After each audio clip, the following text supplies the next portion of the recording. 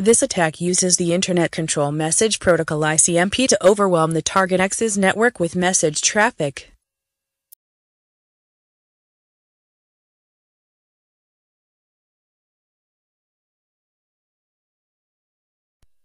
To initiate smurf, the attacker spoofs the IP source address of the ping packet by inserting the address of the target site X as the source address.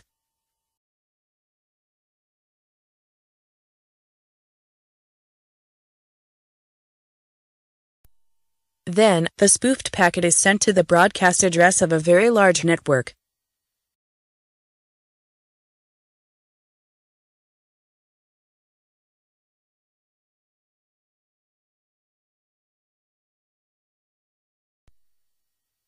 When all the sites Y on the network receive the ICMP echo requests, they respond by sending a message to the source address X in the ping packet.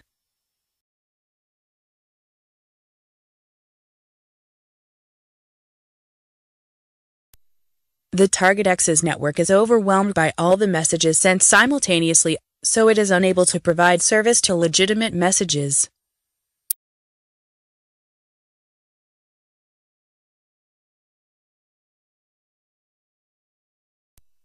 A simple smurf attack sends ICMP echo request messages with the destination address being a broadcast address on the target network.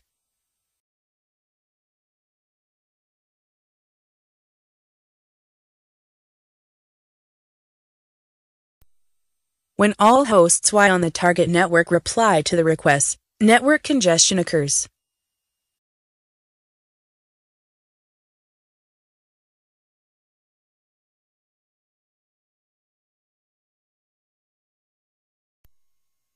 An advanced smurf attack uses the address of a target host X or network as the source address of the ICMP echo request messages.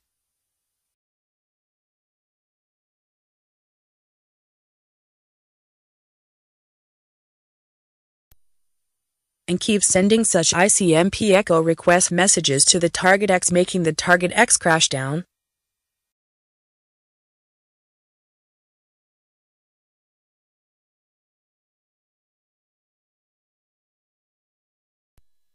Check whether the destination address of a received ICMP echo request message is a subnet broadcast address or network address.